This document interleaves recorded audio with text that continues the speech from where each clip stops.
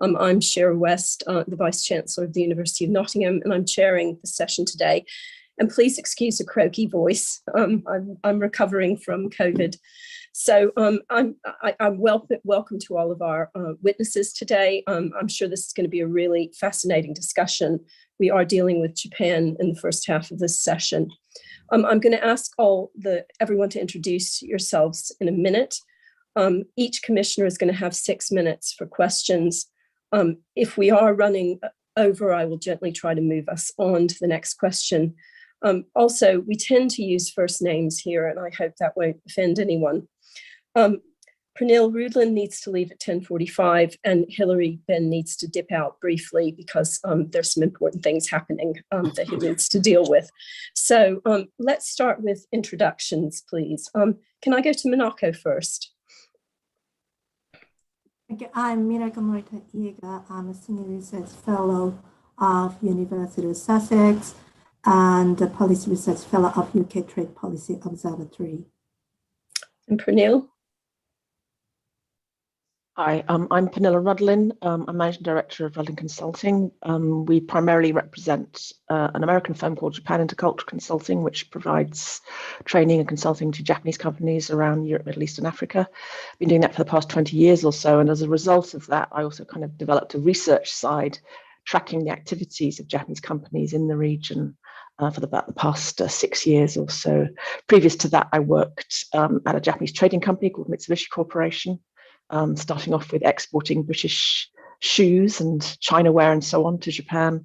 And I also worked for Fujitsu, which used to be the biggest Japanese company in the UK about 10 years ago. Thank you. Wonderful. Thank you very much. Kim. Morning. I'm Kim Darroch. I am a member of the House of Lords now, but I did 43 years as a British diplomat. I started my career in Tokyo in the early 80s. And then specialized in European affairs, culminating in being EU advisor to the Prime Minister from 2004 to 2007, and British ambassador to the European Union from 2007 to 2012.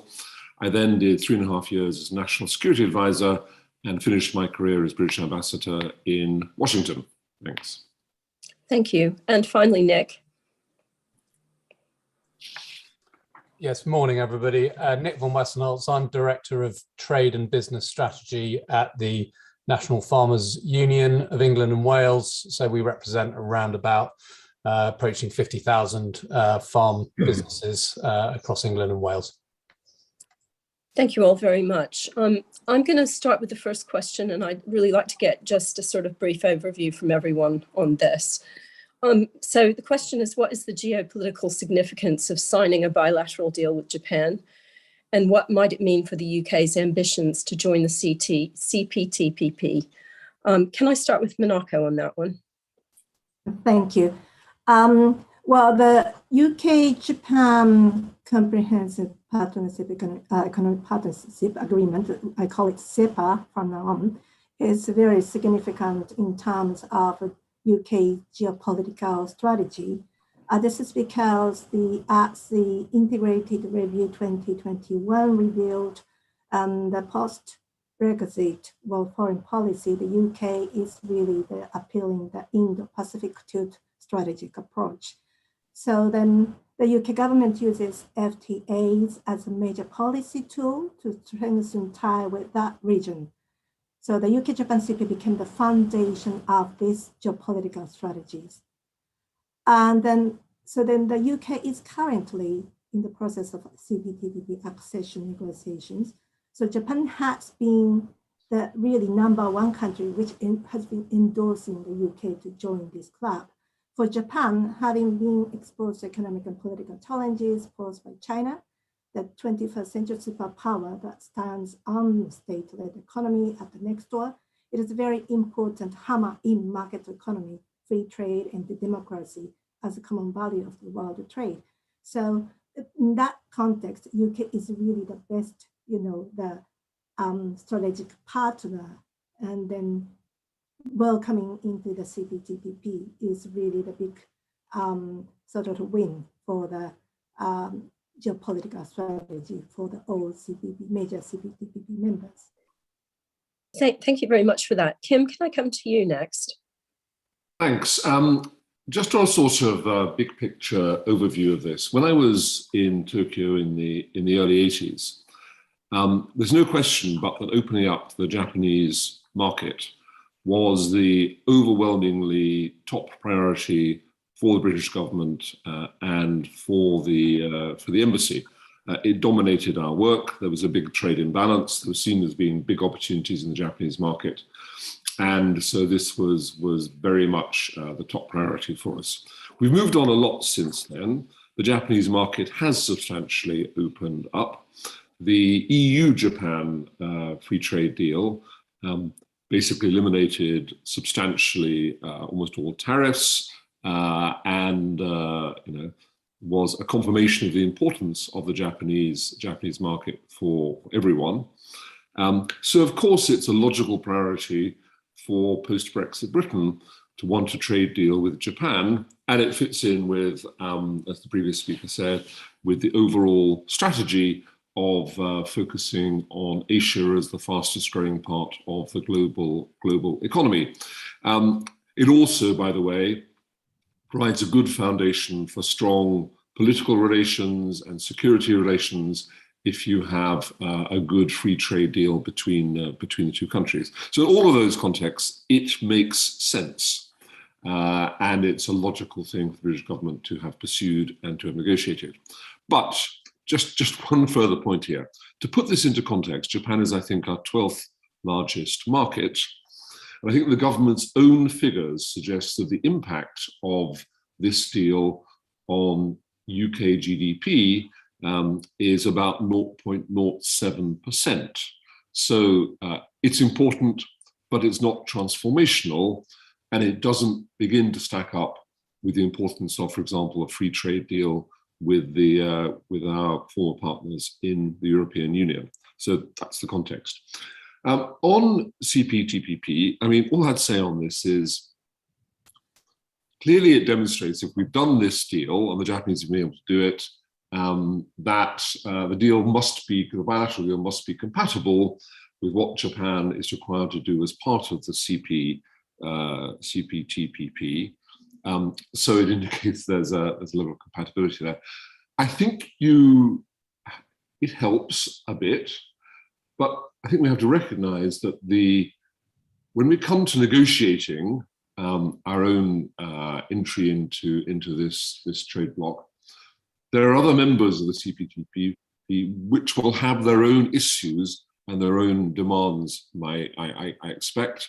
And so it's not an automatic entry ticket, having done this deal with Japan. It helps a little bit, but other countries will have demands and issues of us. So you can still expect, I think, some tricky negotiations and some difficult decisions for the British government as part of all this.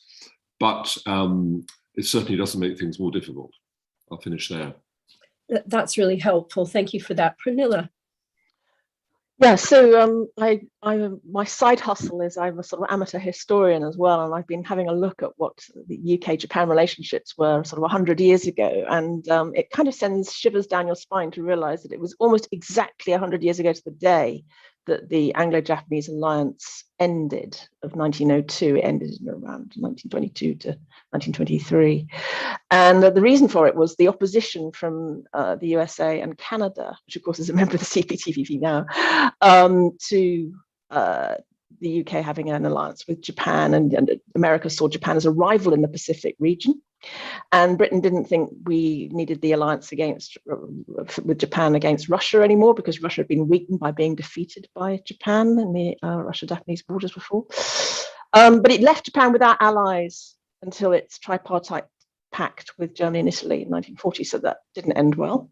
And I think since then, Japan has a long memory for this kind of thing. I think there's a very strong belief that you see coming out of Japanese politicians that they need allies and they need to maintain the rules-based international order. And they've always seen the UK for 100 plus years as being an important partner in that. So it was very important to get this deal done. But as Kim said, it's negligible in terms of impact on the British economy, because the relationship is so mature. I mean, Japanese companies have been the UK since before the 20th century, actually. So there isn't an awful lot more to do on that front. But I think, if you, again, as Minako said, if you think about Japan's current interests around defense, cybersecurity, and energy, and particularly the threat from China, they very, very much value, I think, a partnership with the UK on those fronts. Thank you very much. I won't come to you, Nick, now because I'm running out of time on my question, but we will come to you later. And if you have any comments on this, please bring them in. Can I go to Hilary next, please? Sheila, thanks very much indeed. And good morning to all our witnesses. I just want to pick up on the point that you made, Kim, on the government's prediction of changes to GDP. I think you said 0.07%, amounts to about 1.5 billion. What does the early evidence show has been happening on trade between the UK and Japan? I don't know, Minako, do you want to pick that up? Thank you. Always, this figure just is become very that give a kind of a strong impact on the public opinion. But 1.5 billion GDP boost and the 0.07, long-term, increase. It's something that we really have to understand that the baseline of this DIT estimate, which is the computable general equilibrium, we say CGE model. That baseline is no FTA between the UK and Japan. And what would happen if the UK and Japan FTA entered into force? But the reality is the UK was a member of the EU-Japan FTA. And then the UK-Japan SEPA is almost a replica of the EU-Japan EPA. That means almost no added value there. So how one, the UK-Japan SEPA can create the value, economic value, is a matter of question. So I will just, when I'm happy to talk about more, the current trade relation after, if you have any question after, but I stop here now at the moment. Okay, that's really helpful. Can I bring Nick in here, because I wanted to ask what you could tell us about the impact on agricultural trade, because I know, as I understand it, it is reported that we wanted to be able to export some agricultural products with a lower tariff, but it ended up that we could use whatever was left over from the EU's quota. Could you just say a word about that and tell us how it seems to British farmers from an export point of view? Yeah, sure. So the UK-Japan SEPA more or less replicated in terms of agriculture what was in the EU-Japan EPA, but not quite. And some of those tariff rate quotas were where that was most obvious. So in the EU deal, I think there are 25 different tariff rate quotas on agricultural products. Just 10 of those were then carried into the UK-Japan deal. Those were the 10 that were deemed most relevant because I think they were already being utilised by UK exporters. Of course, you could argue that in future we might have started to benefit from some of the others, but that was the reason. But the major concern we had was that, as you touched on then, the way they operate is that UK exporters get sort of what's remaining of the EU tariff rate quotas. So we sort of top them up. The UK position was, and with some justification, that most of those quotas are not utilised fully by the EU anyway. So there's enough headroom in there for the UK to use. And while I haven't seen very up-to-date data on utilisation rates, I've got no reason to think that that we've been sort of shut out so far of those TRQs. And actually, touching on the first question on CPTPP, I think the UK government's position is also this will be the case for the next few years until CPTPP comes online, and we may get some better preference treatment through CPTPP. But of course, that remains to be seen whether that's negotiated or not as part of those negotiations. So in summary, almost what we had as a member of the EU through the EU-Japan deal in terms of agricultural access, but not quite as good. Whether in practice that has any impacts will remain to be seen. But at the moment, of course, this has only just come online in the last year or two, so difficult to really detect what the real world impacts are, particularly, of course, with the pandemic, which has had a massive impact on global trade. So that's made it even more difficult. The one thing I'd quickly add is that we actually have seen some quite good increases in exports of sheep meat and beef to Japan, but that's largely as a result of the removal of some non-tariff barriers related to those products prior to the agreement of the UK-Japan deal. It reminds you actually of the big issues often with international trade are around those sorts of non-tariff barriers, not necessarily the removal of tariffs through tariffs themselves. Okay, that is really helpful. Back to you, Shira. Thank you very much, Hilary. Can I go to David now, please?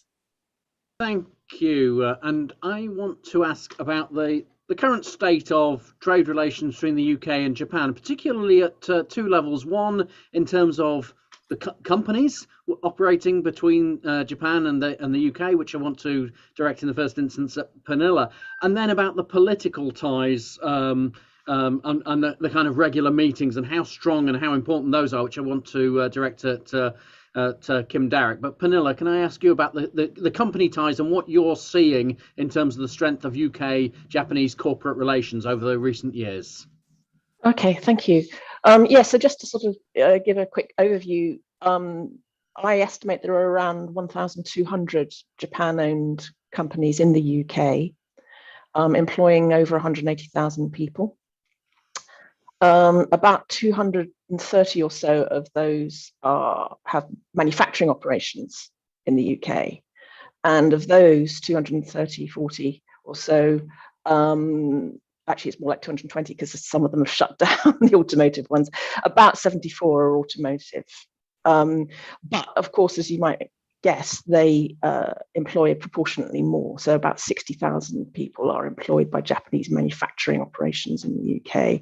And about half of those, that's decreasing, are employed in automotive manufacturers. And what we've seen is that actually employment, because I think in the end, this is what it's about, isn't it? The jobs that are generated. You've seen employment actually grow through to about 2018, 19 or so in those Japanese companies. And it's started to diminish since then. And then you have to ask yourself, well, is that anything to do with Brexit or the deals that were done? And of course, the only way to really answer that one is to look at what's happening in the rest of Europe, where we do see some growth in employment and growth in the number of Japanese companies. And there's been a slight shrinkage in things like, for example, the number of Japanese people living in the UK. Again, you know, there are students and so on in that figure, so it's hard to tell exactly which bit of that might represent corporate expats. But generally speaking, I think if I was going to say in one word, I'd say it's been quite resilient, the relationship, partly because we spent such a long time kind of faffing around. Japanese companies are notoriously risk averse and long-term planners. So they basically all planned for the worst case scenario, the hardest possible Brexit, and did what they could to sort of protect themselves against that. So that did involve quite a lot of Japanese companies moving they might have had European wholesale sort of coordination operations here in the UK. A lot of them did, but a lot of them shifted that out to the Netherlands, particularly in terms of warehousing, logistics, and so on. So quite a few Japanese companies in the UK became more like branch operations of either a European organization or of the Japan headquarters. And actually my old employer, the Japanese trading companies, who are really at the core of a lot of this, I've been quite startled by how much the headcount there in their London offices has decreased over the past few years, and that's not a good sign, I don't think. But there are larger trends at work, and it's very difficult to disentangle that, because I think you could argue, well, the automotive sector for Japanese companies was always moving eastwards anyway, and now actually is increasingly moving down towards North Africa and so on, and those trends probably would have happened whatever. So my big theory of Brexit has always been that it just accelerated trends that were already there. And Japanese companies have taken the opportunity to do an awful lot of tidying up as a result, and consolidating and so on. But they're not leaving the UK, apart from Honda and Honda suppliers. Lord Darroch, please, on the sort of deeper political relationship, which does feel quite strong. It feels like Japan wants to be really strong friends with the UK. Yeah. Look, I think if you were to ask the Japanese ambassador, he would say just what you said about the relationship and how strong it is, and he'd be far too polite to say what I'm going to say, which is this: at one level, yes, they do want to keep a strong relationship with us. We're still important to them post-Brexit. They appreciate how we contribute to global security. They notice how much we deliver for NATO. They notice how enduringly strong the defense, security, and intelligence relationship is with the United States. So we still count. But in my experience of Japan, both from my 5 years there and then from staying in touch with Japanese diplomats throughout my career, wherever I've been posted, whatever I've been doing, they set huge store by political stability and predictability. And I think they're really disconcerted by what they've seen in terms of the political turmoil and disruption and chaos ever since the Brexit vote. All those lost votes in Parliament, the changes of Prime Minister Cameron resigning, then Prime Minister May resigning, and now all the pressure on Prime Minister Johnson. And it's not what they expect of us, and it's not what they associate with the UK. They always used to be great admirers of the stability and predictability of the UK political system, of the way that our civil service operated, of the way that parliamentary democracy operated, and so on. So I think that we still matter to them. They still care about the relationship. They still want it to be strong. But I think privately we are a little diminished in their eyes, and not what we were, a decade ago. And they would be hoping, like many of our allies, that we can, as it were, get our relationship with the EU sorted out and stabilized, that we sort the problems over the Northern Ireland Protocol out and all this kind of thing, and that we achieve rather more political stability than we have done over the past 5 years, and that we can return to being the UK that they knew and valued and trusted. So I don't think we're about to be written out of the Japanese script in any way, but I think they are both surprised and disconcerted about what they're seeing, and just hope we can sort ourselves out. I hope that's an answer. Seems a very good answer. Back to you, Chair. And again, I'm sure those who I didn't ask will have a chance to intervene in future questions. Oh, actually, Minako is waving a little bit. Sorry.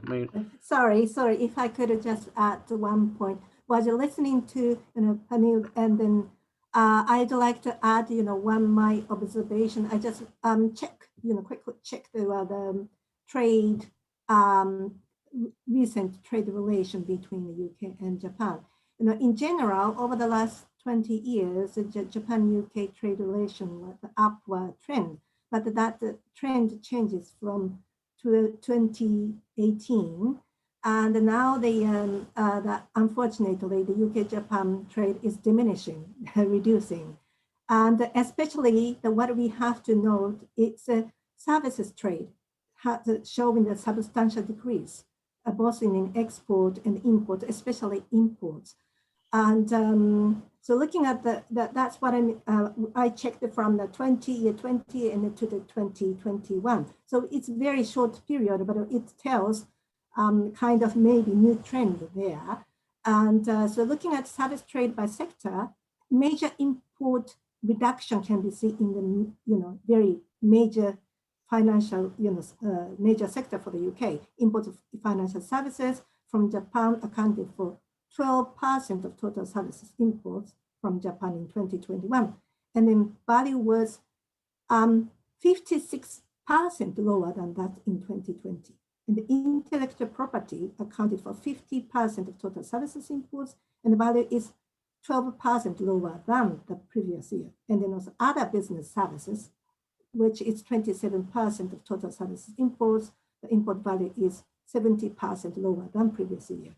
So this is really something, that with decrease of service trade of between UK and Japan tells something happened in the, kind of reshaping supply chains of and then also foreign-owned companies. That means the Japanese companies already located in the UK, they reduce the active business activities. So that this is something that we have to keep an eye and have a further study. That's the one thing I wanted to add. Thank you very much. We are running a little bit behind. So were you going to come in on that? I just heard somebody trying to come in on it, but can I move on to Dr. Stephen Ferry, who's in a car? So I hope we can hear you. Yes, hi, thanks, Sheer. I think my question probably naturally follows on from some of the comments that have been made. I think, I think a number of witnesses have essentially answered the question. But it'll give people a chance to come in perhaps a second time, just add to those points, maybe starting with Pernille, as she wanted to come back in there. But it's essentially just to try to map out for us a little bit more how things have developed in terms of a comparison between the UK and the European Union in terms of their relationship with Japan, both in terms of the terms of trade, being conscious of we essentially have a rollover deal with a few tweaks, and also then in terms of the nature of the trade in both goods and services, and maybe ask Nick in particular to comment on the agriculture aspect secondly. So Pernille, I think that's probably what you wanted to come in on anyway, so over to you. No, thank you. I was very interested to hear what Minako said, because that does seem to synchronize very well with the metrics I've been following on employment levels and numbers of Japanese companies and numbers of Japanese expats. So yes, obviously something around about 2018 started to really impact. I think one of the things that has always driven the growth up till now has been M&A. Japanese companies have acquired quite a lot of UK companies, big ticket acquisitions in the past, kept my business going very nicely too, in financial services and so on. But that has really died down. And the significance of 2018 is that's pre-COVID as well. So it's nothing to do with not being able to do due diligence because, you can't travel and all of that. It was from before then. And the big acquisitions, to answer your question, Stephen, in the past couple of years have all been in the EU. For example, my old employer, Mitsubishi Corporation, acquiring the Dutch energy company Enios, that was a very big item, or Hitachi acquiring the power grid side of the Swiss company ABB, and so on. Actually, not in the EU, but anyway. You actually now see, in fact, Hitachi is probably the biggest employer in the UK, and that's largely to do with the rail business and the acquisitions they made there. But those have been in Italy, the big ones recently. So I think the only way you can tell is, are we better or worse off, is by comparing with the EU. And generally, I would say that all those statistics show that we're not suffering dramatically, but as I said, that thing about services is quite worrying, because it says to me, for my business too, that Japanese companies are less inclined to buy the financial services, the professional services that the UK is really good at, particularly to support the M&A that they had been doing up until now. In fact, actually, one Japanese company said to me, I said, has it changed since you became a branch and everything kind of legally speaking moved to Germany? And they said, no, nothing dramatic, but every time somebody leaves our UK organization, they're not replaced. And in Germany, they seem to hire another person. So it's this gradual drift that I'm seeing that does worry me for the long run. So it's more of a slow puncher than a blowout, essentially. And maybe ask Nick to come in now next.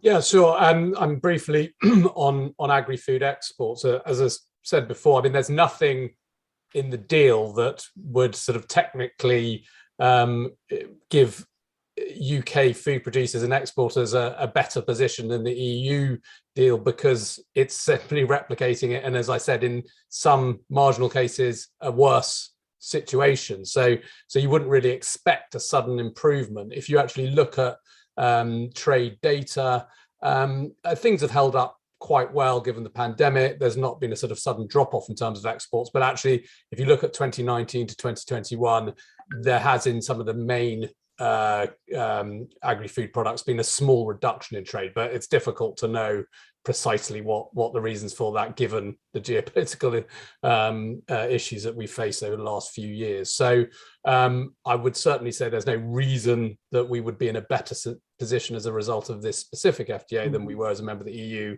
because of the very close relationship between the two trade agreements. Thank you. Stephen, can I move us on now? Oh, sure, no problem. Thank you very much. I like the car analogy, the puncture analogy as well. I'm going to go on to Tamara now, who's actually, sadly, Paul Gervin MP is busy doing his day job. So Tamara's going to take on the next two questions. Thank you very much, Chair. Hi, everyone. So the first question I'm going to ask is question 5. Which sectors of the UK economy have gained or lost most from this deal? Essentially, what is working well and what is working less well? I'd like to go to Minako first, if that's okay, please.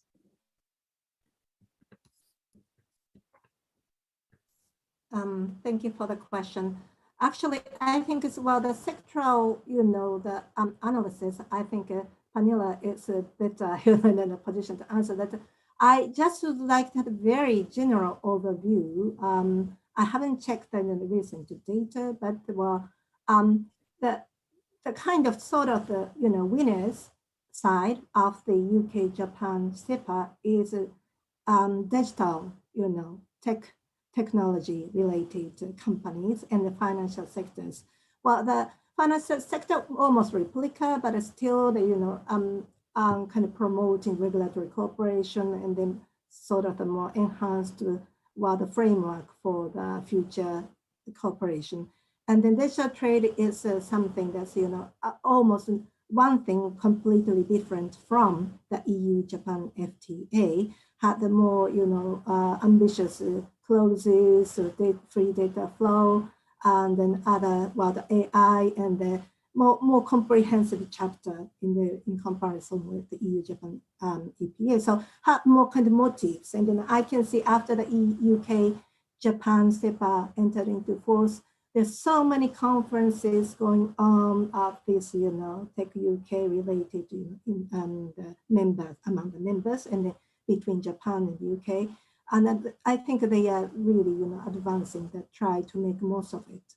And it's not a sector, but I think I would like to say that SMEs are facing difficulties, post Brexit, the economic landscape, because of the relation that large company can, absorb the changes, regulatory changes, political changes, and in doing business in the UK, using as a gateway to Europe.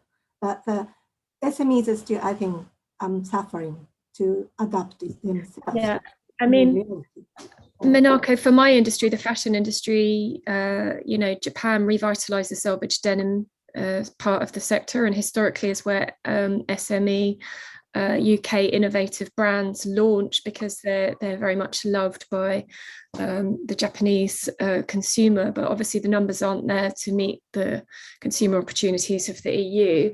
But as well as the possible tech links, I think there are creative industry links potentially. I wonder if you'd agree with that. I agree with that, yes. Yeah. Because of time, I'm going to ask Pernille the same question and then move on to the second question, and probably ask our other questionnaires that, just to try to build up time because we're running so late. Thank you. Sure. Yeah, well, just to say, I agree with Minako that I think if we're looking for bright spots, then certainly tech is that. And if you look at the Japanese FDI, foreign direct investment into the UK over the past few years, the only sector that's really had a lot coming in, well, they're also going out as well, which is kind of odd, is communications. And I'm assuming that's probably NTT, which is sort of the British Telecom of Japan, really, ex-Ministry of Post and Telecommunications, now a huge company. Has put their non-Japan global headquarters in London, so that's definitely a positive, and I'm sure that anything that can be done and has already been done in the trade agreement to sort of really increase the trust between the two countries around data privacy and around use of algorithms and so on, I think that's definitely a positive. The JETRO, which is the Japan External Trade Relations Organization, does a survey every year asking Japanese companies how they've used things like the EU, Japan, and the CEPA. And I mean, 50%, the most recent survey said 50% said the deal had no impact on their business. 22% said it had a positive impact. And manufacturers on the whole found it more positive. The uptake, they said 50% of Japan affiliated companies in the UK have used the deal to import from Japan, and that's largely imports of intermediate goods for using for manufacturing in the UK. So there's a lot of that still going on, and that's why I would say I would characterize the manufacturing sector now, once the shakeout after Honda. The Japanese manufacturing sector in the UK is I would call resilient. I think they're here, they've got good businesses, they're not going to go anywhere in a hurry, and they've got it sorted basically. And the challenges that they're facing are things around statements of origin. They feel they need some in-house system improvements themselves, and that kind of thing. And they have increased the value of their procurement from Japan by 3.6% since the agreement came into force, and are procuring less from the EU than before, but are intending to procure more from the EU in the future. That's interesting. Thank you. I'm going to ask the next question to Nick and then to Kim. Related to the above, what are the priorities for each side in terms of growing the trade relationship? Which UK companies and sectors have particular offensive or defensive interests? Nick first, please. I mean, I think from a agri-food perspective, actually with a country like Japan, which is something like relies on about 60% of the food it eats on comes from imports. There's obviously some important agricultural opportunities there. We have to recognise that they're often already being filled by somebody else. If you look at beef, for example, Australia and the US are very strong already. As I said, we've now removed non-tariff barriers, which are going to allow us hopefully to increase exports there. So those sorts of products, red meat and dairy products like cheese, would certainly be the ones where we see there being opportunities under this deal, and indeed that existed under the European deal. The one area where there is a real need for an improvement, in our view, is around geographical indications, so protected names and the like. There were 7 registered as part of this deal, which were the 7 we had registered under the EPA, but there was quite a lot of noise made about the fact that there would be 70 additional protected designations registered in Japan. That hasn't happened, and it really needs to. I think something like 25% by value of UK agri-food exports are geographical indications, are those protected names. They're really, really valuable, particularly in markets like Japan, where you can use recognized and protected names on products to help the sales.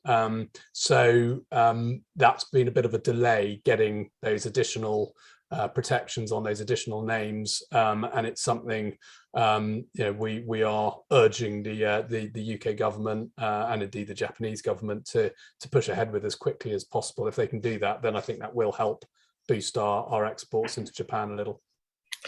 Tamara, sorry, given timing, I wonder if we could go to Paul and maybe go to Kim straight away as the first part of your question. Kim. And no, it's just there's so much interesting stuff here, but we always run out of time. Yeah, but I came in running over, and I've tried to speed up, but I appreciate it. No, we're right on time again now. Okay, so, good. Okay, so Kim may want to respond to that question. Thank but you. Paul could go on to maybe start with him for the next one as well. Okay, well, thanks, Sharon. This is always a problem for us because these discussions are so fascinating and really useful. I wondered if I could move it on a little to see what the learning points are in this kind of post-Brexit territory where we're relatively inexperienced.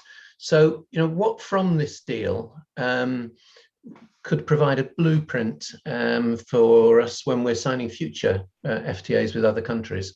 And perhaps if Kim could start, and then I can move on to Nick to particularly look at the farming sector. I think there's been some issues from the Australia deal, for example. Kim.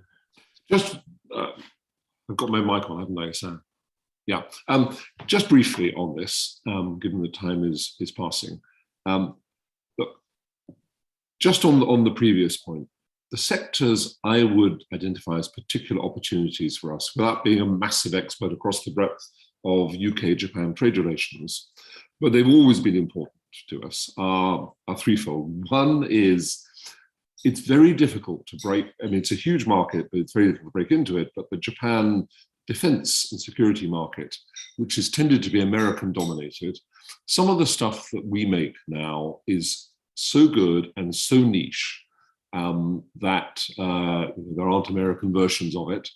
And I don't know how we're doing here, but there must be opportunities in the future in a world that is looking more dangerous, where most countries are going to be investing more in defense. That has to be an opportunity for us. Second, I think we could be better, of course, but we have some real strengths in the high-tech sector, particularly in cyber.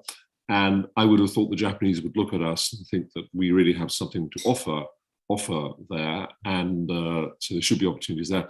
And third, obvious one, I worry about what we've heard in this session about Japanese use of UK financial services, because that is a real strength for us. And if we're losing out in that area now, if there's any kind of structural as opposed to sort of temporary decline going on there, that's very worrying, because that's something where we have world-beating capability in the city. And if the Japanese aren't using it more every year, then that's something to really worry about. On whether the FTA is a model, look, to be blunt, this is pretty much a cut and paste operation from the EU deal. So anywhere where there is an EU deal, where we haven't yet got a post-Brexit UK deal, you can use the same technique, I think, to do a quick trade deal. And that's the way we were able to do it so quickly. I mean, you would try and avoid the deficiencies in this deal as compared to the EU deal, but nevertheless, it's a good model for doing quick trade deals. More broadly, it's a proper free trade deal in that pretty much all tariffs are eliminated. So it's quite ambitious, although it's, so was the EU. It's ambitious because the EU deal was ambitious. I would just say, if you're going to go for the effort that goes into negotiating free trade deals, you have to be ambitious and you have to take some risks. And you have to accept that it's not all going to be positive for you, with no risks for UK manufacturers having imports coming in that are good competitors for them. There's always risks when you do good free trade deals, but the overall benefit is there. So what you want is particularly to focus on tariffs and just get rid of those as far as you possibly can, completely, and be ambitious and take some risks, I would say. Okay, thanks. Lots of risks for farming. What's your perspective, Nick? Yeah, I mean, just a reflection, really. I think, I mean, Lord Darroch's absolutely right. You know, mostly total tariff liberalisation, but of course, as with most FTAs, not all anymore, but most FTAs, there are still some tariff protections on agri-food, and that's not unusual. You know, at the time this deal was signed, it was hailed as a sort of best-in-class, progressive, forward-looking trade deal, and Japan is you know, known as a fairly open economy, and as I said, you know, Japan relies on imports of food fairly heavily. Nevertheless, Japan negotiated some important safeguards for its agricultural sector in here, while at the same time liberalizing trade and improving the terms of trade for UK exporters, which is a sort of balance that you know, most countries try to achieve in their FTAs. So even after the process of liberalization through this FTA over the next sort of 15 or 13 years now, there will exist some tariffs, much reduced, but some tariffs on agricultural exports, like beef, for example. There will continue to exist some quotas on agricultural exports, such as cheese, and there will be safeguards that Japan can use if imports under this deal, or indeed under the EPA, become damaging.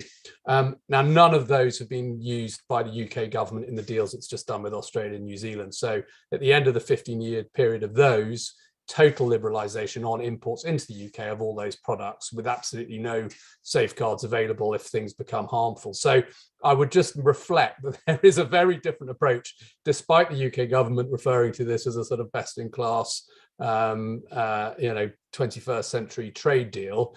It's not the approach they've taken when they've had the opportunity to take a different approach with the two FTAs they've done with Australia and New Zealand, and you will be well aware of the concerns of the agricultural sector over the terms of those deals.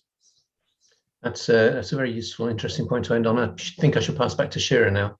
Thank you, Paul. Can I go to Stuart next, please?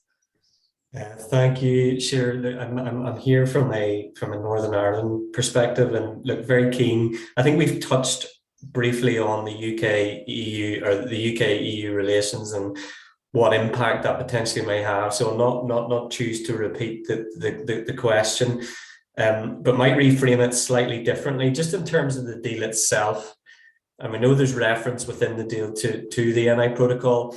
But I'd be keen to hear just from Pernille and Monaco, to what extent has there been any consideration of the interaction of the protocol as it exists today with the deal, and how that will filter through?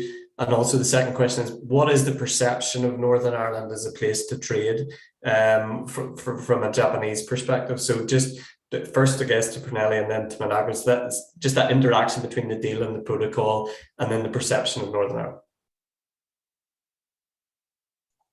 Hi, thank you. Well, I have to say that I think there are only probably two significant Japanese companies in Northern Ireland. So Northern Ireland is more seen as a kind of a part of the market that they look at for the UK. And I have seen the occasional comment in annual reports from Japanese companies that they are finding it quite difficult to get things into Northern Ireland, and that is of concern to them. But I think that probably, I have to be completely brutal. I don't think Japanese companies really understand or appreciate this at all. But what they do care about, and actually this comes back to what Kim was saying too.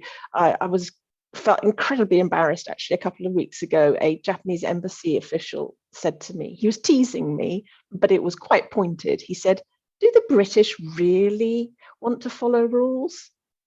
You know, and that's because I was getting quite kind of, I was getting a bit pompous about governance and the importance of following corporate governance rules, and I just didn't know what to say really, because yes, that's what they thought we were like, and then that's what the relationship for the past 100 years has been based on, is that the British are the grown-ups in the room, and you know, this will not be seen as the British being grown-ups if we can't abide by agreements that we made, is my sort of rather large comment, and I'm afraid not terribly Northern Ireland focused particularly.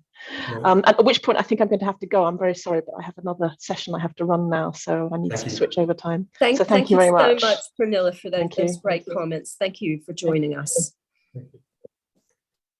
Monaco, do you want to come in? Yes, I just would like to just another 2 points, or maybe just you know, the first, one is from the, as Kim rightly explained, the political stability and certainty matters. And then in reality, I do not think, Japanese companies will export from GB to Northern Ireland. I do not see so many.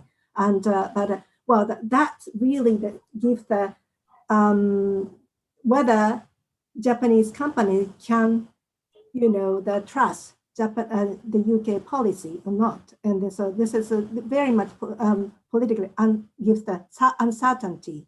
So this is really bad. The UK cannot maintain its attractiveness, market attractiveness in this sense. And the second issue is, as Peniel said, I had from many Japanese, well, not only government people, but also business people, but what on us, that on us, the UK said, we are the, strategic alliance that who just respect the rules-based trading system. Now, how that is rewrite the Northern Protocol that the UK EU, bilateral, were the most, the next door, the most important trade partner for the UK. They just overwrite the international agreement. So this is something really, credibility matters. So this gives that very, big impact at the business level, also the policy, confidence level. Okay, thank you. I'm content with that. Thank you, Sharon. Thank you very much, Stuart. And finally, just to finish us off, David, can you do the last question? The last question, and this very much, I mean, Japan is one of many countries we can choose to give priority to. So what I want to ask of all the witnesses, starting I think with Minako, is how important is this trade relationship between UK and Japan for both countries, and what priority should the UK government be giving to this when compared with others? So start with Minako, then Nick, and give the final word to Kim Darroch. Minako, thank you please. very much. I have to be very short. I'd like to say the Japan-UK bilateral trade relations is really important. Historically, for long decades, established, and then I think relations is very resilient. And in a sense, because of Brexit, that reshape the bilateral trade relationship, especially from the trade perspective, is more, face-to-face bilateral conversation is taking place. This is something new situation because the new challenge, the area of the collaborations is a sustainable economy and digitization. So the UK and Japanese government can enhance collaboration in the support the collaboration in technology and innovation in these areas, but not interact, the protective way or too much intervention is no good. And also what I'd like to say is today's bilateral trade cannot be seen as simple bilateral relations. So minimizing disruption, global value chains and supply chains in Europe is really important. In that sense, the good UK-Japan trade relationship also hugely depends on the good UK-EU post-Brexit relationship. So I stop here. Thank you. Nick? Yeah, look, UK-Japan trade when it comes to agri-food has been very important. I think it's fourth largest non-EU export or non-EU trade partner, and it's the sort of market we would actually really like to export more into. We've not been a great exporting nation when it comes to agri-food because we've got pretty good market on our doorstep and indeed internally. But even compared to other EU countries, we've not always excelled, and it's exactly the sort of comparatively wealthy, big economy that actually we've got a sort of focus on improving our exports into. But of course, you won't be surprised to hear me say this, when you have got that massive comparatively wealthy economy on your doorstep, i.e. the EU, it's clearly important, critically important, that the trading relationship between the UK and the EU is improved. And now those things aren't mutually exclusive. So for us, it would be nice to do both. Can I just push you slightly, Nick? There's so much talk over so many years that of ways in which we're going to improve our export performance to places like Japan, and it never quite seems to happen. I mean, in your view, why has that been, or what could be done differently? Well, I mean, I think there's probably an aspect of the domestic marketplace it being sort of perhaps even a bit lazy, but easier just to service that. That's going to become more difficult now that we're liberalising trade with other big agricultural producers. So I think there will be more of an impetus, like it or not, and that's one of the key things. But we have, I won't bore you with it now, we did produce an export strategy just a few weeks ago, and I think one of the things at the heart of that is actually creating the right architecture and forums, business-led, right across the food chain, to deal with the nuts and bolts of this. As I said, when you look at, say, beef and lamb, the issues there, as they often are with the UK, were non-tariff barrier for SPS issues, and resolving those so you can actually export into countries. It's those sorts of things that we need to look at easing. And so I think actually having a kind of coordinated approach in the UK is going to be very important to that. Final thoughts, please, from former diplomat Kim Darroch, please. Oh, on mute. Sorry about that. UK-Japan relations has, I think, been one of the diplomatic success stories of the last 40 years. When I was there in the early 80s, there were lots of what seem now fairly petty, but were important times, squabbles about barriers to trade and unfairness in the economic and trading relationship. And over the last 40 years, that has been absolutely transformed to a stage where we now have very few barriers, and where Japanese investment in the UK has had a transformational impact on our own industry and business community. And alongside that, the political relationship has grown stronger and stronger. And so we have got to a really good place here. Although it is only 12th in terms of our export markets, if you add trade and inward investment into the political relationship, what we do together on security issues and defense and all the rest of it, it's a profoundly important relationship.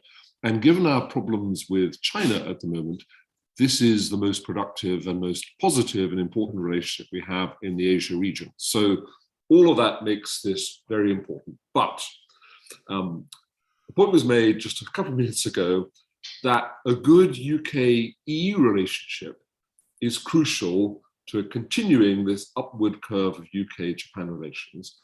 And just to repeat what others have said, if we get into a place where we're into an ever-deepening row with the European Union over the Northern Ireland Protocol, and where we are introducing legislation which a lot of people, maybe not the government legal advice, a lot of people think breaks international law, even more so we get into a place where we're into a trade war with the EU and putting up barriers to each other.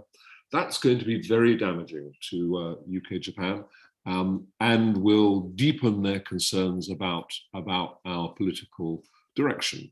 So if we're going to stay in a good place with Japan, which is important for all the reasons I've said, we need to be in a good place with the EU and with the US as well. So it all gets linked together in my view. Thank you. Thank you. Can I just thank our witnesses, Kim, Minako, and Nick. We really appreciate the honesty of your answers and all the information that you've given us, which is really going to be helpful for the Commission and for the work that we're going to continue to do. So thank you for joining us today. I'm sorry I had to push you on a little bit, but we needed to keep to time because we've now got India to talk about. Thank you all very much, and I hope you're welcome to stay, but I hope you have a lovely day. Thank you. Thank you. Right, we have all of our witnesses for session 2, so we're moving on to session 2 now. We're moving from Japan to India. So in a moment, I'm going to ask our witnesses to introduce themselves. I'm just going to remind commissioners, you've got a little more time, fortunately, for questions this time because we don't have as many. We've got 9 minutes each for questions. But if we do run over, I will try gently to move us on. And to let our witnesses know that we like this to be quite informal. We do use first names here. I hope that won't offend anyone. But thank you all very much. So we'll go to introductions now and then get on to the questions. Can I ask Pallavi to introduce herself? Morning. My name is Pallavi Bajaj. I'm a trade policy advisor. I work largely in the digital economy, digital trade and services space, formerly with the WTO and with UNCTAD. But the reason I work largely in the digital economy and services space is because I'm also a digital services entrepreneur based out of India in the digital enabled learning solution space and open source learning technology. So I'm in that happy space where one job informs my perspectives in the other. And I'm hoping I can bring some of that to the discussion today. Lovely. Thank you very much. Sangeeta. Hi, and good morning, everyone. Thank you so much for having me at the session. My name is Sangeeta Khurana, and I'm professor for economics at Bournemouth University. My interests are primarily working on trade deals and trade agreements, and currently I'm working on the India deal. Thank you. Thank you very much. Tony. Morning, everybody, and thanks for having me on. I'm here, I guess, as the chairman of the Asian Business Association, which is affiliated to the London Chamber of Commerce and Industry, with about 2,500 members. I'm also the founder of Integrity International Group, which has interests in hospitality, both locally here in London and in the technology sector. And I run something called Global Hospitality Services. So very focused on property and hospitality, including technology. I'm also the founder and one of the directors of a business improvement district with multiple other members. Very glad to be here today. Thank you. Thank you. And Karen, good to see you. Good to see you, Shira. I'm Karen Villamoria. I'm an independent crossbench peer in the House of Lords for the last 16 years, Chancellor of the University of Birmingham for the past 8 years, founder and chairman of Cobra Beer, which I started in Bangalore in India 32 years ago, and is now exported to 40 countries and manufactured here and in Belgium and in Holland. And I'm also president of Confederation of British Industry, CBI, Britain's largest business organization.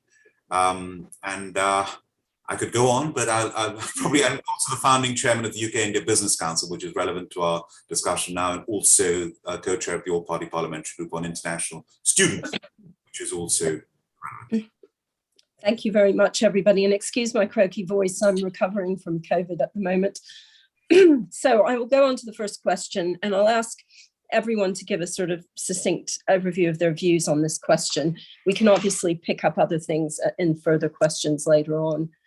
So my first question is, what's the current state of trade deal negotiations between the UK and India? And do we know what Modi and Truss's red lines have been during these negotiations? And I'm going to ask everybody for a comment on this, but can I start with Sangeeta? Thank you so much. Well, as we all know, several rounds have been held, and discussions began sometime in January. So the fourth round is going to start from next week, week commencing the 12th of June. Now, with regards to, well, so far, trade negotiations have been divided up into 23 policy areas, and these are broad policy areas that the UK government is focusing on, and the Indian government too, so that they can come to a deal. Now, with regards to your question about the red lines, if you ask me this time, there are really no red lines. As far as my understanding goes, it has been agreed that there's going to be no demand that will be an absolute deal breaker. So clearly we can see that there's flexibility on both the sides to get this deal over the line. I'm happy to talk about other important issues that may pose as potential roadblocks or where intense negotiations may be required. But at the moment, it looks like that the deal will go through within the timeline, and there will not be any major issue that will really stop the deal like it was in the case of the EU trade deal. Essentially, I would say that if you ask me about what the asks would be, I can add that the UK would ask for higher market access into professional business services, financial services in India, in aviation industry, government procurement, because that's really very important. And that's where a lot of market access lies for British firms. Include a digital trade chapter. Pallavi would be able to comment more on that. Have stringent rules about data protection, IP, because these are important aspects for the UK government. Well, on the Indian side, it's going to be movement of professionals, but as I understand, it's not going to be a deal breaker because there'll be some, they are willing to move. It's no more a red line like it was in the case of the EU. Essentially, India would ask for increased market access into the apparel sector, services sector, agricultural processed sector. So there are going to be no red lines. The UK might ask for a chapter on labor rights, a trade and sustainable development chapter, but let's see how discussions progress. Thank you. Thank you very much. Tony. Thank you.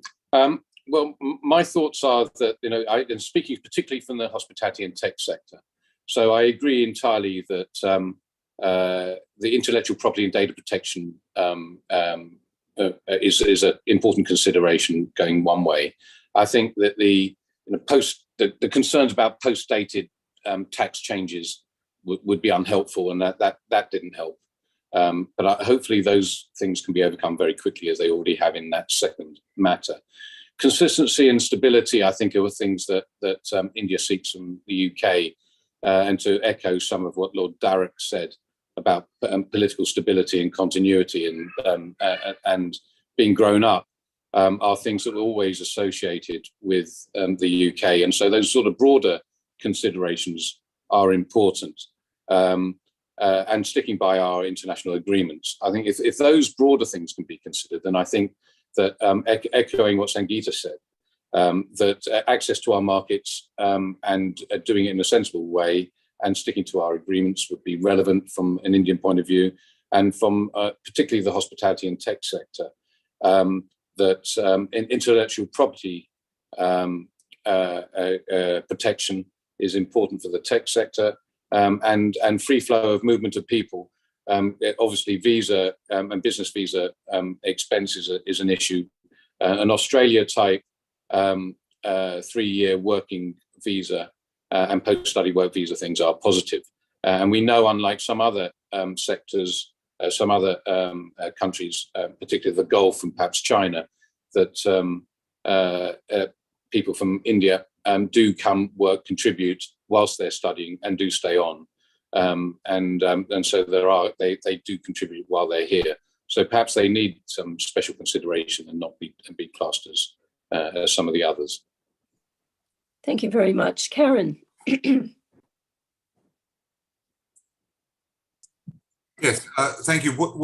We've just had a very useful visit by the Indian Commerce and Industry Minister, Piyush Goyal, who was here, and we had the chief negotiator from India, as well as our chief negotiator. So we had a few days of interaction, including with Anne-Marie Trevelyan, our Secretary of State for International Trade. And one of the things that stood out for me is Minister Piyush Goyal made it very clear that the backdrop in these negotiations, he is requesting that we take into account the differences, that we're trying to do a deal here between a country of 67 million people and a country of 1.4 billion people. We're trying to do a deal here where he said it's not on equal terms, in that although we're the 5th and 6th largest economies in the world, India has a per capita income of a couple of $1,000s a year, whereas our per capita income is 30 times bigger than that. So he said, you've got to keep that in perspective, that we've got a way to go in India to catch up in terms of per capita income. And so, you cannot say you're negotiating on equal terms. So that backdrop, I think, is very important when we're looking at this negotiation. That said, I've been very involved with the CBI president in the Australia, New Zealand, and the rollover of the 66 bilateral EU trade deals before the transition period ended. And what I can say is the Australia deal is the template for the most comprehensive modern free trade agreement in the world. And it's got everything in there. And that was done with 1 year of negotiation. It took a little longer to close it, and there were a few hurdles. And it's got all the sensitive areas like agriculture in it as well. It's got movement of people, innovation, digital, etc. So I think how comprehensive can we make this deal? Our chief negotiator, Harjinder, is very, very keen and confident that it can be comprehensive. And I think that's got to be one objective, that our members, our CBI members, do not want a skinny deal. We want a comprehensive deal. The pace of it, it can be done. We've shown we can do it with Australia and with New Zealand. India has shown they can do it even quicker. The Indian trade deal with the UAE was done in 88 days. And the Indian-Australia deal was done very quickly as well. So both parties can move at speed. So realistically, we can complete it by Diwali, or if not, by the end of this year. And the key at this stage, I would say, of my comments, I'll bring in more contributions later on in more detail, is to be as comprehensive as possible. Thank you very much. And finally, Pallavi. Thank you. So much has been said, and that makes my life a lot easier, because I think I broadly agree with almost everything that's been said. I think we've had 3 rounds of discussions, 2 extremely productive, the last 2. They're looking at an interim deal by October. That's allegedly going to cover about 65% trade in goods, 40% trade in services. So that's ambitious, but like everyone said, I don't think it's too ambitious, because like Sangeeta was rightly saying, red lines, if any, are all in pencil at this point. And so there will be discussions on almost everything. And also, I think a lot of discussions are already in progress. To me, again, I agree that the largest priority areas are going to be, for me, the greatest benefits of the deal are really going to be in behind the border measures. What we were discussing earlier, what Tony and Sangeeta were both saying, that IP institutional frameworks, regulatory frameworks, behind the border measures, simplification of procedures, mutual recognition. I think that's where the real meat of the benefits is going to come from. Reduction in tariffs will only take us that far on market access. But really, the most encouraging part of the progress that has happened so far for me is the industry task force that has been set up. These are 2 industry bodies that are representing over 300,000 businesses on both sides, of varied sizes. And this is really taking stakeholder negotiation all the way to the end of the FTA. And I think that's so encouraging, because when you allow businesses to not just discuss key priority areas or trade-offs, but actually monitor timelines in the FTAs, you're really giving it to the stakeholders to say, let's take this all the way in the time that we said we would.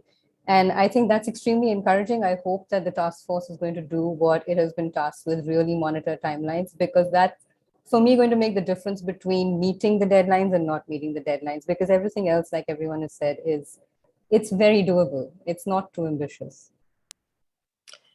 Thank you very much. That was a very good, optimistic set of views. Can I go to David?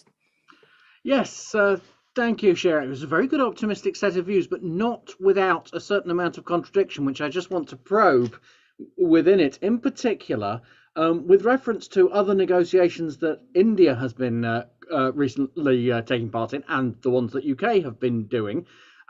So India has recently completed deals with Australia and the UAE. The UK has completed deals with Australia and New Zealand. The India and the UK deals with Australia don't look particularly similar. And I'm just wondering if our witnesses, starting with Pallavi, could actually comment on the level of ambition that India and the UK are actually approaching this with, and particularly also interested, picking up on the comments that were made about the remarks of the Indian minister in suggesting, well, you know, it's different because we're a much larger but also a less developed country. Seems like there's quite a lot we can bring out there in terms of how this deal might be structured. Could I start with Pallavi on that, please? Of course you can. I think it's ambitious, definitely, to have the kind of deal we're looking at. I think, like Sangeeta was saying, there are no red lines. Everything is up for discussion. But the truth is that there are also areas that are difficult to negotiate on both sides. India will look for more Mode 4 access, and that's always hard to negotiate. But again, it comes with the caveat that digital trade has made the lines already blurry on provision of services. It's completely changed the landscape of how services are being provided. So I think it might already be time to revisit how we liberalize Mode 4 or services in general. Also, in terms of the differences that the minister was talking about, they exist. You can't deny them. Like Karan was saying as well, that the population is different, the GDP is different, the per capita income is different, the priorities are different.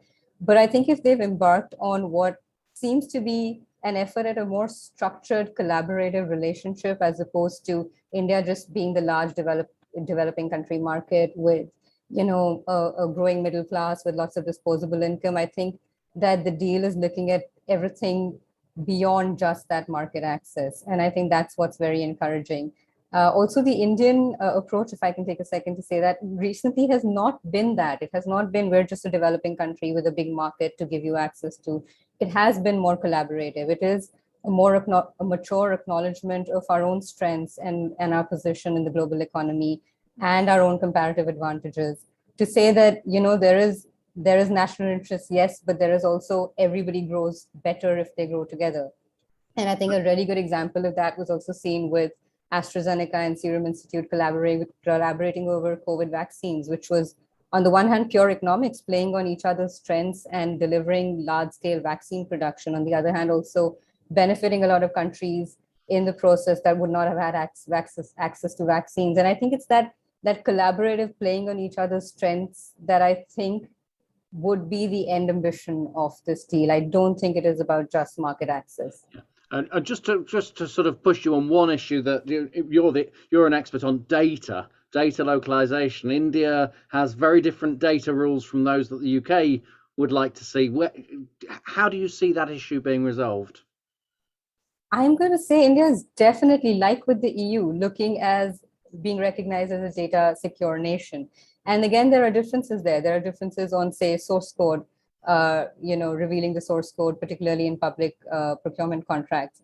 They exist, but I know that for India, because the digital services sector is being driven largely by smaller enterprises, it's going to be something that India will want. And I'm sure that there are ways to fix that. I mean, data security is always going to be more about accountability of enterprises and of stakeholders. And I think if we can fixate on that, instead of making it about broad regulatory frameworks, just talk about accountability and an implementation of those accountability frameworks. I think I work in the digital services sector, so we deal with data security requirements every day. And we know that it really comes down to how you handle them on ground practically with accountability.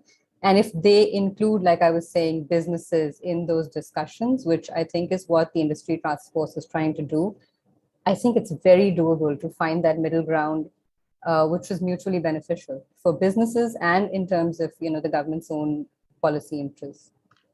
Turning to you, Tony, because you mentioned some wider issues that aren't always necessarily in a free trade agreement. How would you see the levels of ambition, or where they should be, for both the UK and India?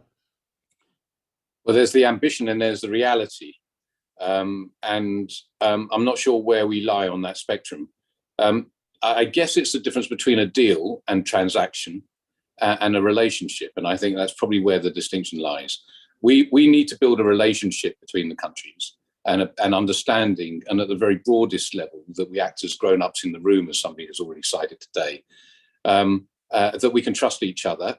And that leads to part of what Pallavi said about data protection, security, trust and reliance on the legal frameworks and so on. And that is built over time. Relationships don't happen in the same way as a single transaction on a deal. So when people talk about trade deals, it slightly concerns me. And so that's the broad framework. I think if we get an understanding, information and knowledge, and then understanding, and then we tend to respect each other's decisions. And some of that goes to the broader issue about trusting each other in the political sense, political stability, continuity, and as opposed to division. And I think if we can establish that foundation stone of trust then that's good for the relationship going forward. And then we can enter negotiations and secure a long-term relationship and the framework that goes beyond that. It's from a hospitality sector. I mean, we've touched on, Pallavi's touched on the technology aspects and her confidence and assurances as to that. As the hospitality sector, I target it as a growth market. If we say the EU and the USA are big markets to the hospitality sector in the UK, incoming visitors, business and leisure, and if we could maintain those as stable, the growth would come from other sectors, including and especially the suppressed demand from India. And there is a desire from India and from Indians and businesses and leisure and business travel and events to come to the UK. But there also are barriers and hindrances to that, and we need to try to overcome some of those to give people the same kind of passageway as perhaps people from the white former Commonwealth, including Australia, where we do have a trade deal and we do have arrangements for students and for visas and so on. So I think that's a very broader framework, and that's probably, I can't speak on behalf of the 2,500 London Chamber members because they're so disparate and at a different scale and in all kinds of sectors. But from the hospitality sector and the IT sector, where my businesses sit, I do have a view as expressed. Karen Bilimoria, if I can turn to you about and following up the relationship. I'm always curious, why is there not a stronger UK-India relationship already? So are we hoping the FTA brings that stronger relationship? Is that part of the ambition here? We've got a very strong relationship. There's no question about that. If you were around the table with Minister Goel and Anne-Marie Trevelyan, any of the interactions, it's a fantastic relationship, enhanced by the 1.5 million people of Indian origin, the living bridge, people like me in the UK. So, it's a fantastic relationship, lots more potential. The negatives, we disbanded the UK-India Roundtable, which I was a member of, in 2014. It was a fantastic initiative. We came up with the UK-India Research Initiative, UKERI, which went into phase 3 of twinning academics between our two countries. Phenomenal to increase cross-border collaboration and innovation. That came out of the UK-India Roundtable. The 2-year post-graduation work visa came out of the UK-India Roundtable, which I then championed in Parliament. I led the way in the House of Lords, came into place in 2008, taken away in 2012 by Theresa May, brought back in by Boris Johnson last year on the 1st of July. The number of Indian students is rocketing since the 2 years have been brought back in. And we need to take that even further. International students, Paul Bromfield's over here, my co-chair of the All-Party Parliamentary Group on International Students. We produced a report. We asked the government to set a target for international students. They set a target of 600,000. We've beaten that target. I've now personally set a target of 1 million international students. And I think Indians are going to overtake China as the #1 overseas students very soon. So that's very positive. But the disbanding of the UK-India Roundtable is not good news. I'm a member of the UK-India CEOs Forum. It has not met for 2 years, not even virtually. So what I've done is I've founded the UK Industry Task Force, which I launched in India with the CII, the Confederation of Indian Industry, and the CBI, to help with this FTA, which I think Pallavi is referring to. We've got to do something to help take this forward if the governments themselves are not doing it. So I think the potential is there, the relationship is there, we've got to build on it.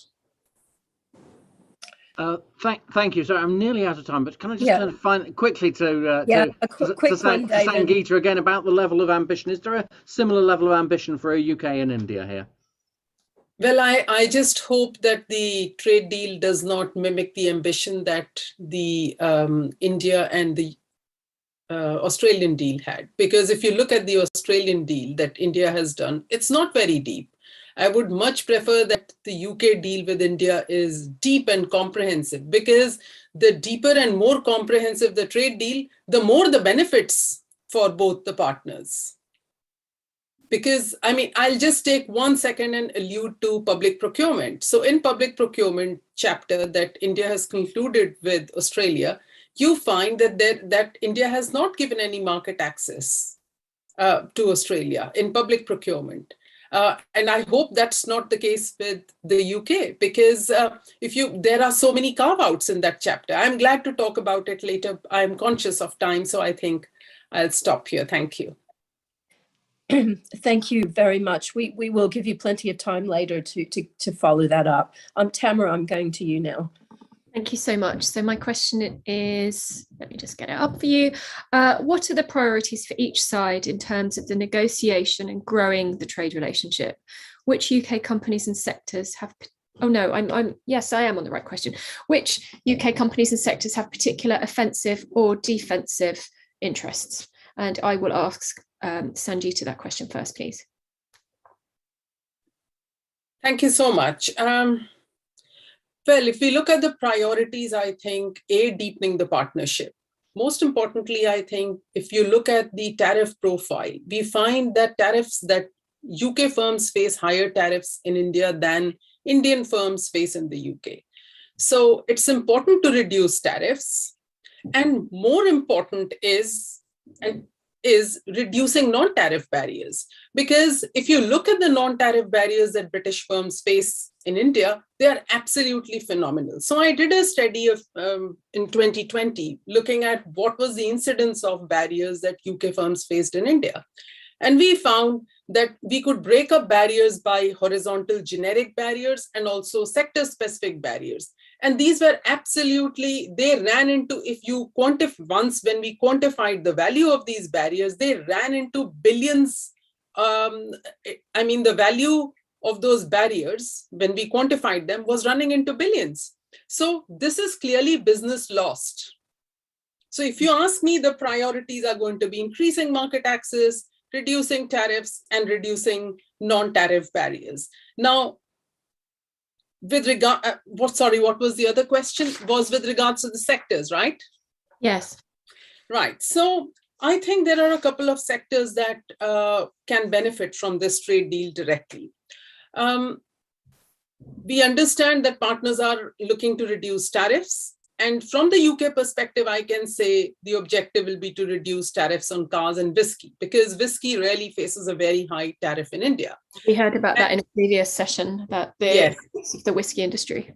Exactly. So I'll talk a little bit about the automotive components. Now, India increased tariffs last year. In 2020, India increased tariffs from 7.5% to 15% on automotive products in 2020. Now, these are areas that the UK would like to target. Another area I would like to highlight is that of chemicals.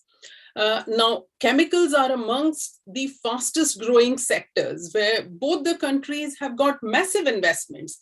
And this is likely going to continue in the long term as well. But the issue is that the UK firms, chemical firms, face challenges when they navigate the Indian approval process landscape, because the requirements are forever changing and the authorization procedures also keep getting altered over time. So if you ask me, these are the sectors that the UK would be looking for in goods. In services as well, the UK would be looking to get an understanding on the digital chapter, and most importantly, in terms of legal services. Yeah. Architectural services. Yeah, Sanjita, I work in the fashion industry and I'm aware of time, but what would be fantastic is if you could send over, because I'm going to revert to Lord Billy Moria to answer this question as well, is if you could perhaps connect with the Secretariat and I could explore some of the data that you might have around the textiles and fashion industry, because obviously that's a key priority for any relationship with India. Lord Billy Moria, would you like me to repeat the question to you? Because I realised it was a bit of a time away. So I think you've got to keep, again, the potential is huge in a variety of sectors. We, the UK, traditionally the second largest services exporter in the world. So obviously services are important to us. Now you go to lawyers. Foreign lawyers are still not allowed to practice in India. And we're saying, why can't we have this trade deal allowing, for example, our solicitors to provide advisory work in India? Maybe our barristers can't practice in the courts in India if that's a problem. But an interim phase, at least the advisory work on M&A, on business advisory, is a benefit to India as well as to our legal profession, which is, I consider, the best in the world. So things like that. Life sciences is a huge area of potential for us. Tech is a huge area. We've spoken, we spoke about data, and we've got all the, I can go into detail about data and data localization and disrupt the requirements of disrupting data flows. And you know, we can talk about that in more detail if you want to. We could have data localization provisions like those agreed in the UK, Japan, CEPA. That would be ideal if we could achieve that. Defense. This is an area that India is very keen that we should get involved in. We've got the technology, we've got the know-how. India would like us to manufacture defense in India. And they're also saying they do not insist on technology transfer. And I think that's fantastic if they're not insisting on that. And if we get the trust, the point that Tony made about trust is very important. Where, I mean, do we have that level of trust, for example, when we're dealing with other countries? Well, I don't want to name them, but we know the obvious ones where there isn't a level of trust. Whereas with India, we have that level of trust that exists. The products, there's no running away from tariffs. I mean, Scotch whiskey, 150%. Just imagine if we can reduce that down. What about cars? Reducing the 150 over 100%, those have got to come down. With the Australia deal, there was a tariff reduction on wine, and then agriculture. I mean, that's a sensitive area.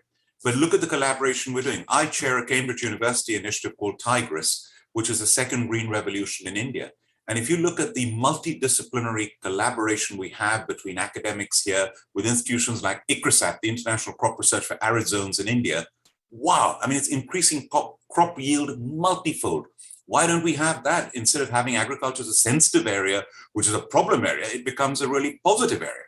Climate change. We've just finished the CBI, our net zero conference for 2 days. Look at the potential to collaborate with India on climate change and solar power, where India is a real leader. We're a leader in wind power, we're a leader in hydrogen. If we collaborate, including using universities. University of Birmingham has just had the world's first retrofitted hydrogen-powered train. Just imagine what we could do with India over there. So I think the more the collaboration that we can do, space is another area. Space, India launches satellites in a huge amount. We're really prioritizing space over here. I'm an honorary group captain in the Royal Air Force. We started a space command. Defense. You're very excited about the opportunities. I can see that in your answers, and I think that's very, very exciting. I mean, on climate, obviously, India is facing. It was on the radio yesterday, the heat already in the cities is extreme, and that is something I think that has to be a key priority.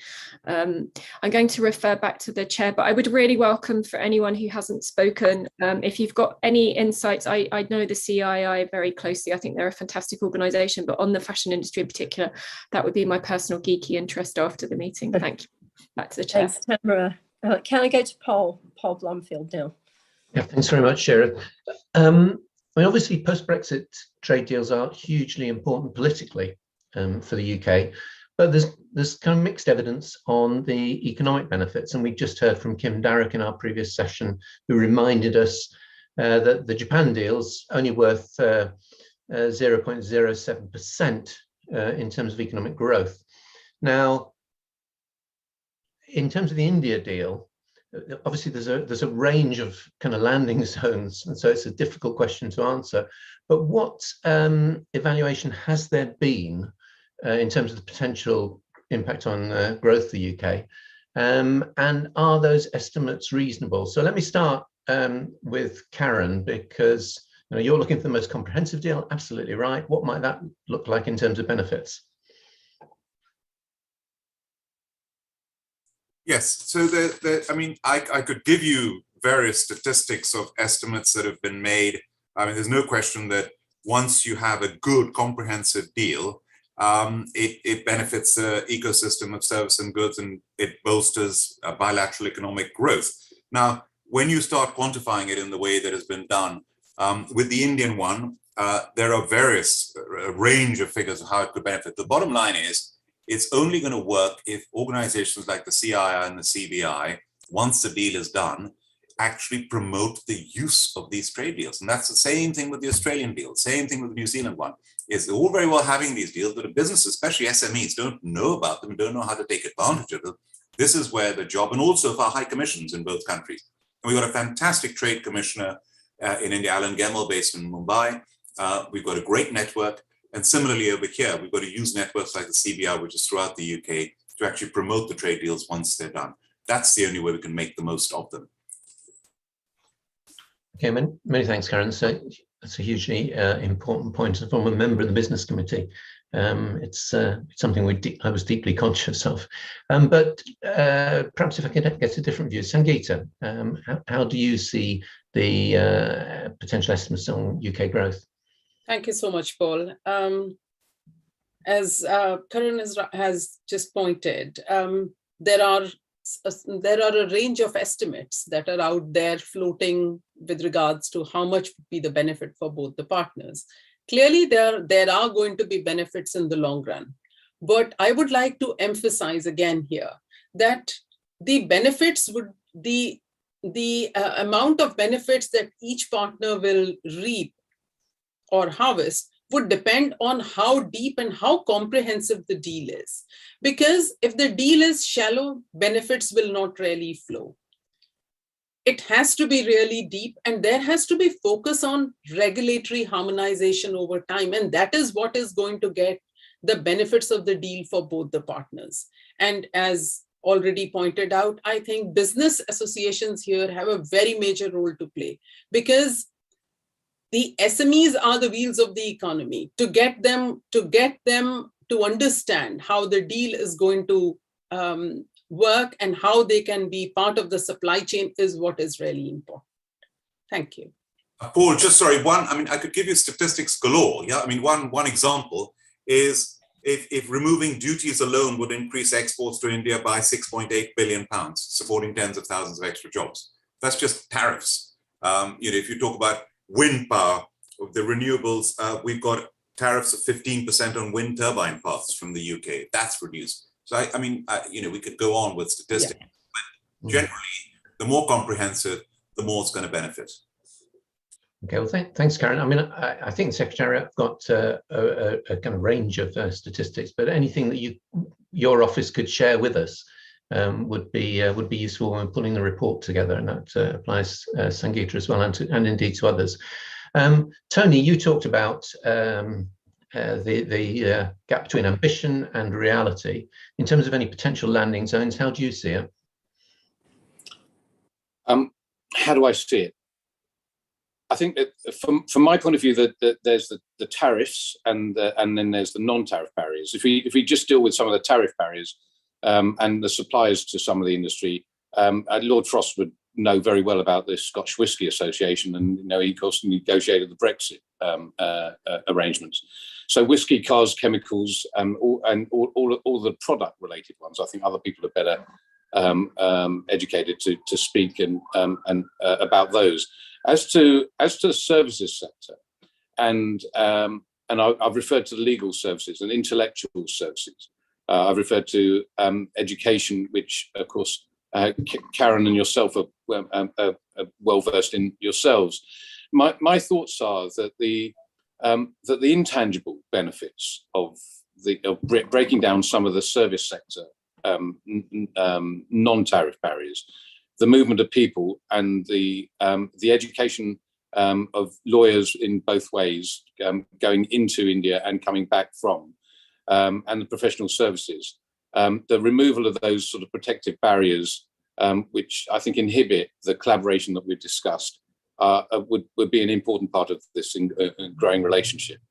And I agree that the SMEs, of which the London Chamber of Commerce, for example, are one, and the business improvement districts are another, are a good conduit to disperse that information and to prompt and promote any deals that are done. Education in its broadest sense happens through those networks and collaborations, and further up the scale, the collaboration between governments. So I'm a strong advocate of partnership and collaborative working. And I believe that, particularly with the service sector, and in the legal, professional, technical, and hospitality sides that I know and can speak of with a degree of knowledge, we could all do, and we would both benefit, both India and the UK, from reducing the inhibitors, the barriers to doing trade with each other. And that can start off with the movement of people and the use of intellectual capacity both ways. Okay, many thanks. Pallavi, how do you see it in terms of the growth benefits? So as I was saying earlier, and it's been said several times also in the last few minutes, yes, market access through tariff reduction, but really the meat of the benefits is going to come from behind the border measures, from harmonization, from mutual recognition, from certification and testing accreditation, from simplification of procedures, services liberalization. Those are harder to measure, harder to analyze and assess in advance, but that really is where the actual benefits will come from, because even with tariff reduction, effective market access will only come if the other areas are addressed as well. And of course, services liberalization. I know a lot has been said about Mode 4, and I agree that, I mean, it is about time that we stop looking at Mode 4 as something that is a no-go, because we're past that. Mode 1 has made sure that Mode 4 is less relevant every day for service provision across borders, but also Mode 1 and digital trade. I think those are the key areas where any deal would benefit any two economies right now. The majority of trade is more digital by nature. COVID has increased the pace at which digital technologies are being adopted.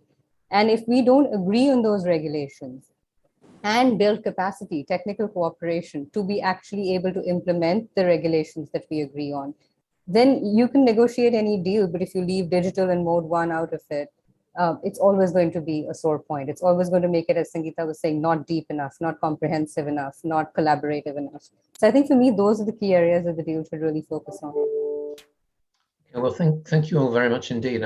I guess that there's some really useful stuff within there, but I guess we should focus on Karen's ambition for comprehensive. Going back to Sangeeta's very first point at the beginning of our session in terms of no red lines, then we've reason to be optimistic, but also some really helpful points in terms of delivery. So thank you. Go back to the chair now. Thanks, Paul. I'm handing over to Stephen now. Okay, thanks, Chair, and good morning to our witnesses. A very short question, but probably one that's fairly complicated and with major repercussions. How complicated is the situation going to be in terms of concluding a deal, given India's reluctance to call out Russian aggression against Ukraine? And to what extent is the UK's ability to challenge India in that regard currently weakened, given a range of other factors? I'm not sure if anyone wants to volunteer to take that one first.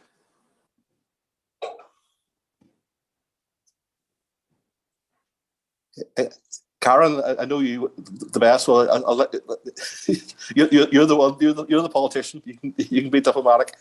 Right. Well, this is something where I've heard very, very clearly from as high a level as possible at the Indian end what the reasoning for India's stance is. And if I give you an example, I was with Liz Truss, our Foreign Secretary in India, and there was an event where she and Minister Jaishankar, the Indian Foreign Minister, and there was a Q&A with an audience. And one of the audience members, who was an English expat in Delhi, this was in Delhi, asked Minister Jaishankar, why are you buying oil from Russia? And his answer was very stark. And Liz Truss said, I'm not telling India what to do. It's up to India what it does with foreign relations. This is not for me to tell India what to do. So she was very diplomatic about it. And his answer, he said, can I just remind you, and this was now in March, it was the end of March, he said, can I remind you that as we speak, since the war in Ukraine has started, Europe has bought more oil and gas from Russia than it did before the war started. And you're telling me I can't buy oil that my country needs for my people? So how do you answer that? So India's situation is very delicate, and we respect their position. And it's to do with their geopolitical analysis of where they stand in the world, with their neighboring countries, with their relationship with Russia going back many years. And it's not for us to, as long as it doesn't interfere with our deal. And they made it very clear that's one thing. The deal with the UK is completely separate. And we should never ever tell India what to do. India is the fifth or sixth largest economy in the world with 1.4 billion people. What is not, by the way, is that India is still not a permanent member of the Security Council of the UN, and the UN reform is desperately needed, and we at the UK are fully behind that. Yeah. Well, Karen, given you are politically savvy, maybe you won't mind if I maybe just push you back a little bit on that answer, and appreciate that the issue about energy matters may come across as being slightly hypocritical, but nonetheless, I mean, this does seem to be a major geopolitical issue for all of us around the world. And there are fundamental values here around non-aggression against states at heart, and potential genocide going on in Ukraine, or sorry, better phrase that, war crimes happening in Ukraine from Russia.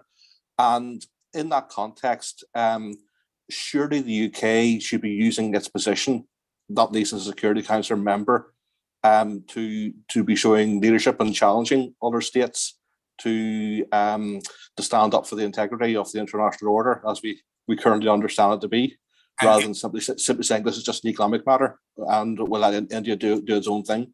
And India's been very outspoken on wanting the violence to stop and condemning the violence and wanting peace. They've been very outspoken about that. So they're saying that's not been an issue. What is an issue is the structure of the UN that allows Russia and China to have a veto that has proved that the UN has not been able to be effective at all during this whole conflict. And the nub of it right now is the UN Food Programme, the head of the UN Food Programme. I don't know how many of you have seen David Beasley's report on the 11th of May, where he's predicted that there will be famine of over 300 million people if we do not unblock the port of Odessa. And the Vadim Prostaika, the Ukraine ambassador, told me about this a few weeks ago. He said, nobody's woken up to it. Now the whole world has woken up to this. That's the sort of thing that we need to be addressing as a global community together. Sure. I just wondered, would anyone else want to come in on that issue? Can I take a stab? Yes, please.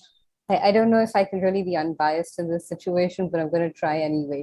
So yes, the situation with India's stance is political on the Ukraine-Russia issue. But, and I want to say, let's put the politics aside and talk economics for a second. But the truth is, even the politics of it was dealt with economics. No, in the beginning, the first reactions of most countries were export bans. Let's get Russia out of the WTO, trade sanctions.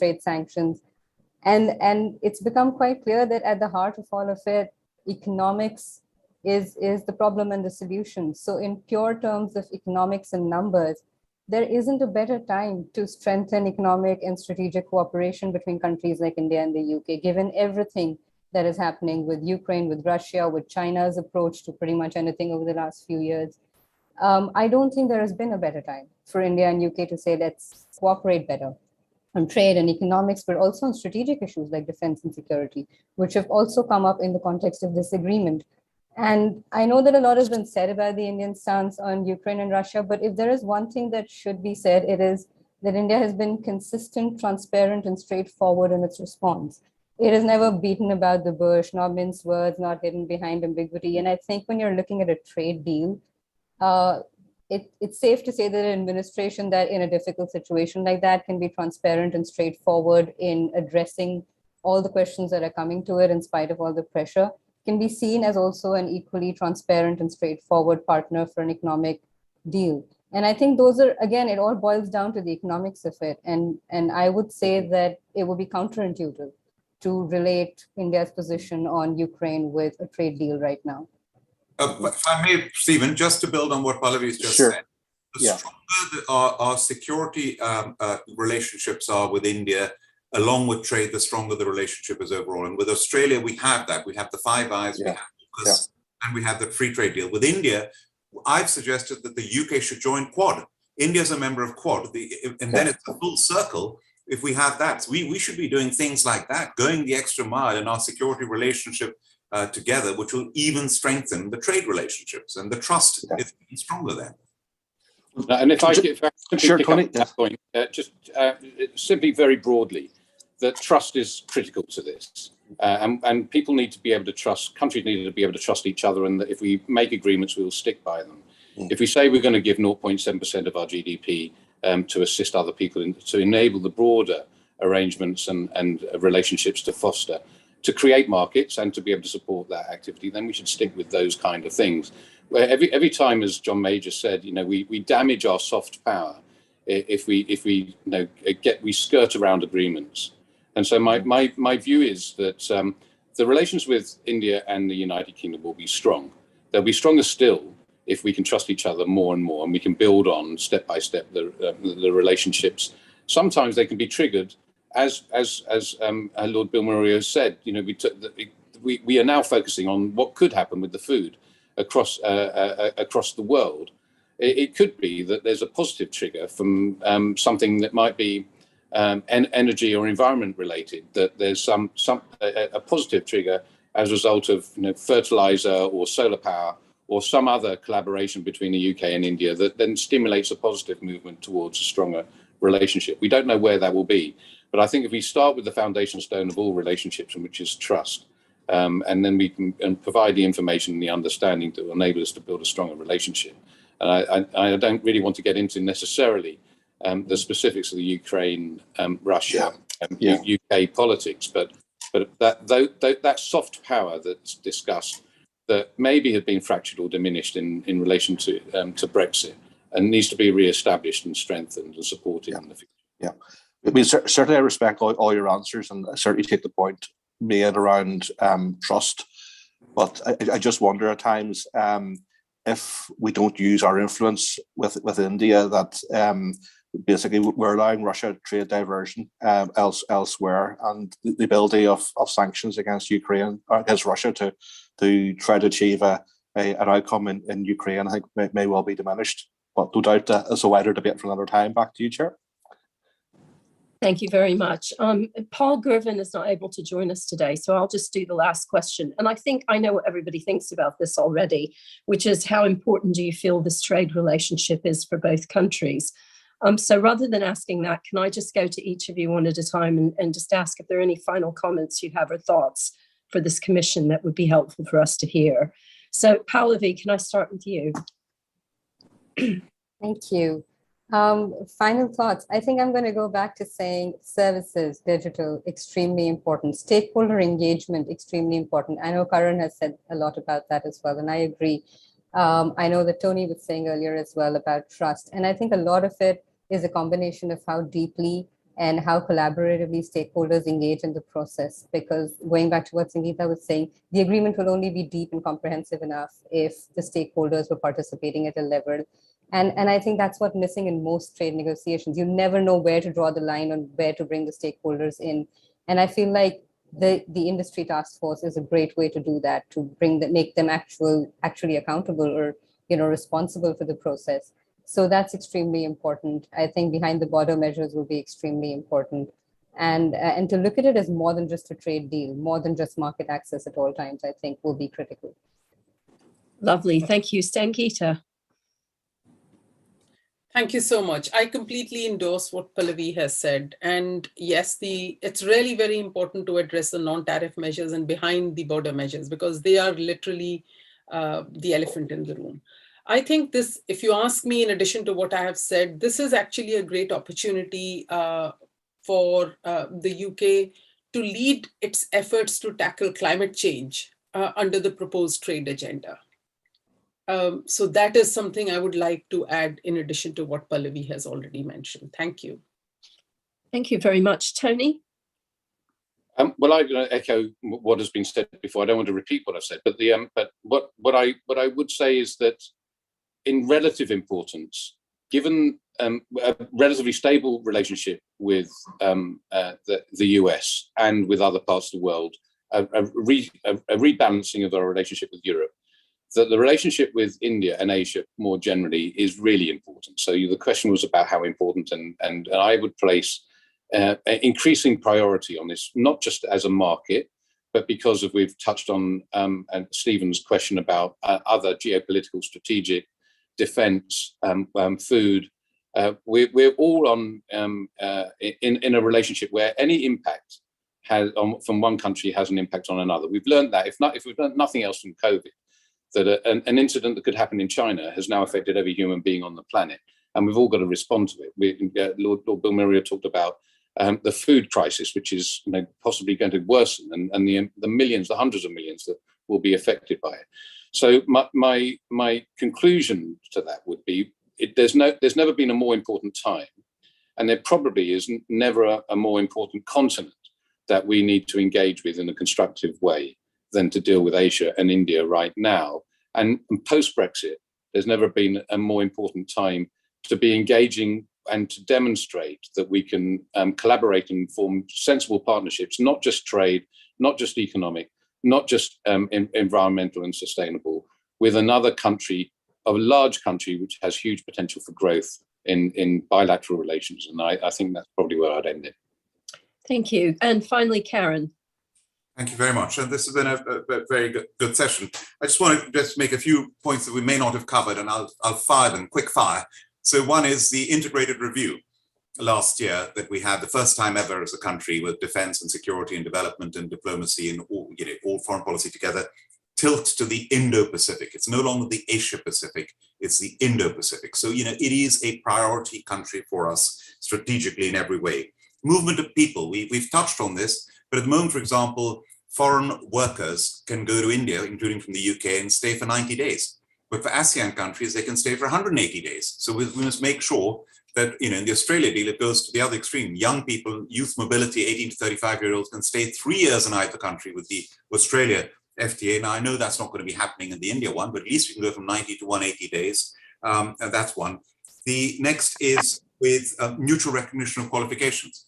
This was brought up earlier on. I think Pallavi mentioned it. 1-year degrees. Our 1-year degrees are still not officially recognized in India. I mean, the private sector recognizes, the public sector don't. Let's make that now officially recognized.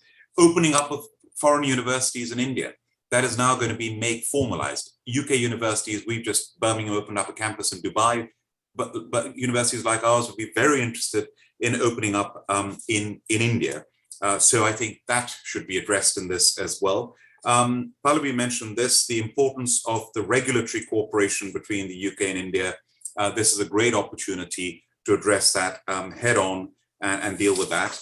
We haven't really talked about this much, but IP, India is a huge exporting destination for UK's innovative products, but the IP regime in India is much weaker than ours over here, and that could threaten our innovation. That needs to be addressed head on in the FTA.